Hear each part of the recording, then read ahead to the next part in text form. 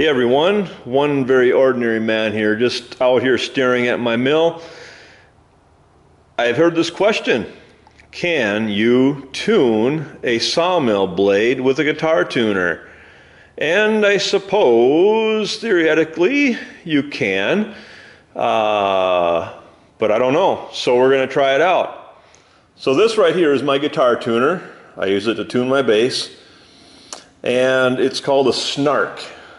And the thing that's kind of cool about the Snark and why it probably would be the best possible guitar tuner for this situation is the fact that, well, you simply clip this thing on to your instrument, and you don't necessarily need to have volume on your amp, etc. It's not listening for a sound through the magic of piezoelectric whatever. It senses the vibration in the instrument, and so that is how it tunes it. How it works, I don't know. Go look it up on your own time. I don't have the time for that. But the magic is that when you're tuning, you don't have to turn your amp on, etc. You don't have to hear the sound. There's going to be a bunch of other noise going on in the room. Doesn't matter. You can tune with this crazy thing, you know, as long as you're obviously tuning one string at a time like normal. And it will tell you, you know, flat, sharp, etc. Pretty simple little deal. Okay, right there it gives a little line on the one side, so it's not activated obviously until we pluck a string somewhere.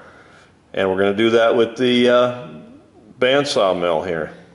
Let's attach it right on the blade over here.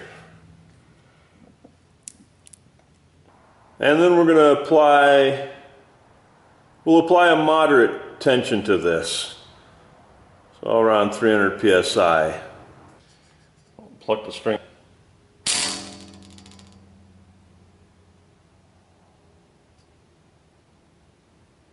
Okay, another time.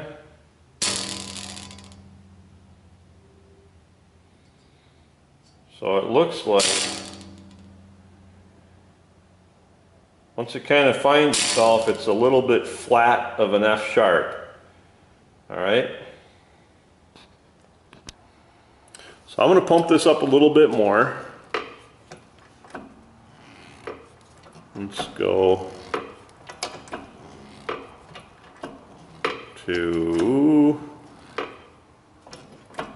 all the way up to 500, say. PSI. Okay, there we're at 500 PSI. Okay, and now I'm going to try plucking again. Oh, now we got a strong F sharp.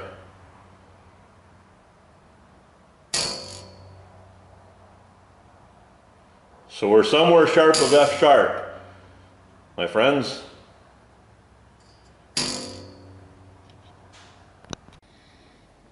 All right, let's keep going up here. More tension, more tension. Did I mention more tension? Okay, we're gonna go up to about 700 PSI. And back on our guitar tuner. Pluck. Ooh, we're strong of a G. Yep. Stop. Okay. Pluck again. Aha, we're strong of a G. Okay, so up we go again. Let's just keep going up here. Sorry for the shaking.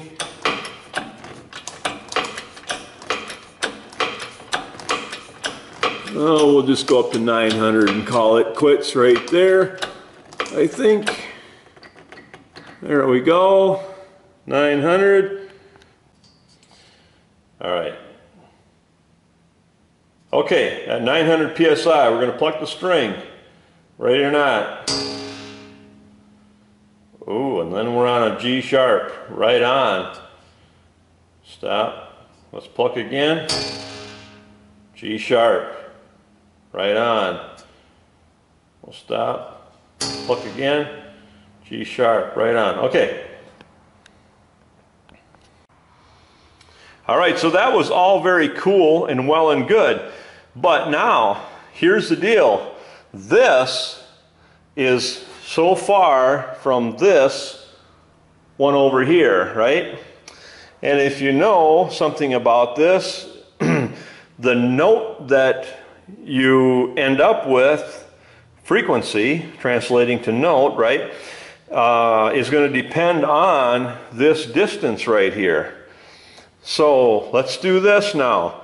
Let's take and move this in. We haven't changed our PSI loading. I'm going to move that in. We're just going to kind of go extreme here. And I'm going to move this over like so. Okay. And we're staying at 900 psi on our cylinders for the tension device. I will translate all those psi's into actual tension for the video, so you'll see that there. All right, let's pluck a string now, or pluck the band, I should say. Oh, you see that? We're just shy of a C sharp.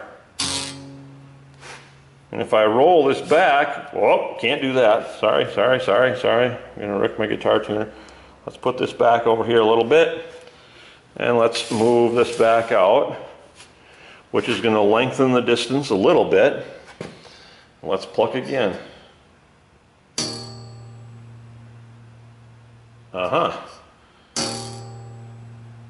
A sharp, not quite.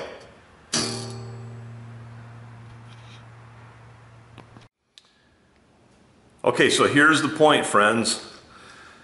Yeah, you could potentially set your blade tension with a tuner.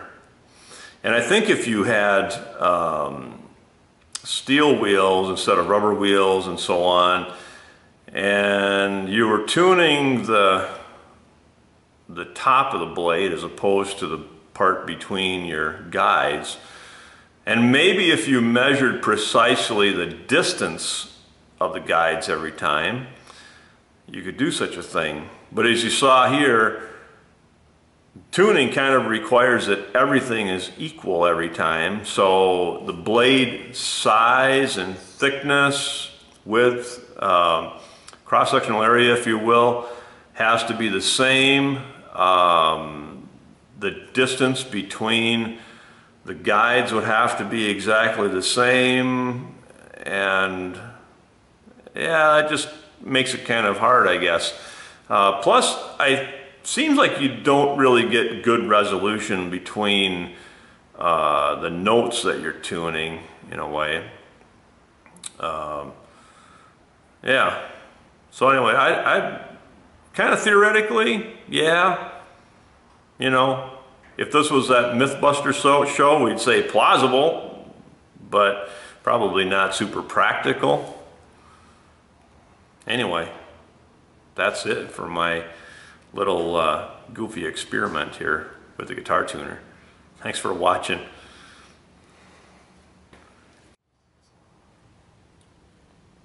Okay, watch this crazy thing here. Boom. About an A flat. Check this out. Look at, I want to put this up here.